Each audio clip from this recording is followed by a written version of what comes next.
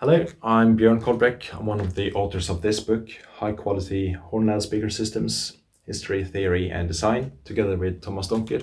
And I'm going to talk a little bit about the background of this book project and the contents of the book. So it started back in 2003 when I met Thomas and we were discussing the design of new mid-range horns for our systems.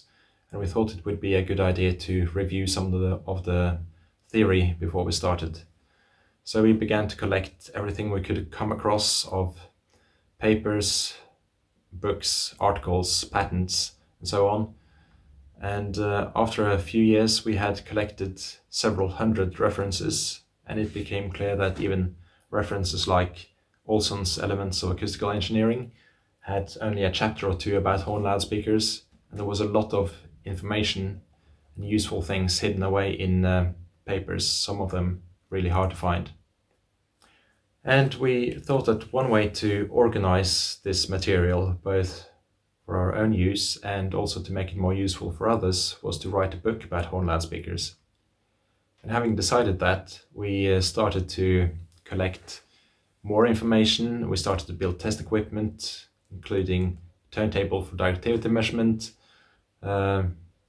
plane wave tube, equipment for measuring throat impedance and so on. And we also started to write simulation software in order to learn more about mathematics of horns. And after a few years I decided to start studying again, and I moved to Trondheim to do a MSc and a PhD in acoustics, both on horn simulation, trying to fill some of the gaps in the knowledge about horns. The PhD project also made it possible for us to do a field trip to the AT&T archives in New Jersey to study some of the work done by the engineers at the Bell Labs in the 1920s and 30s, the pioneering work on horn loudspeakers that were done back then. Now all of this is collected in this book, and let's have a look at the contents.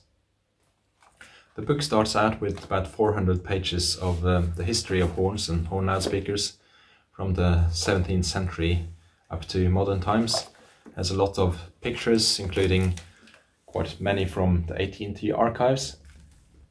This historical section is then followed by a section on theory, about 400 pages as well. It has about 100 pages on horn theory, has information about directivity control, compression drivers and so on.